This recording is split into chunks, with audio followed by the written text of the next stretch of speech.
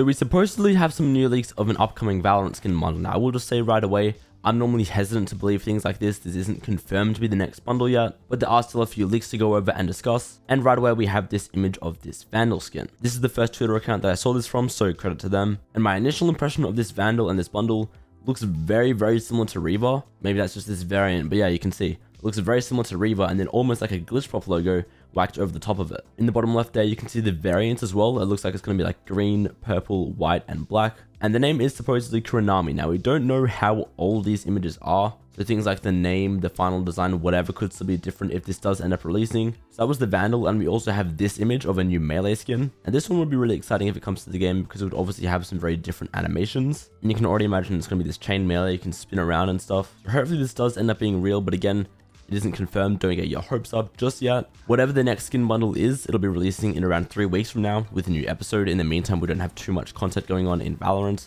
But yeah, maybe this is the new skin bundle called Kuronami. Again, I'm hesitant to 100% believe this is true for now, but I'd still love to know your guys' early thoughts on this bundle, the leaks, whatever you think is going on here.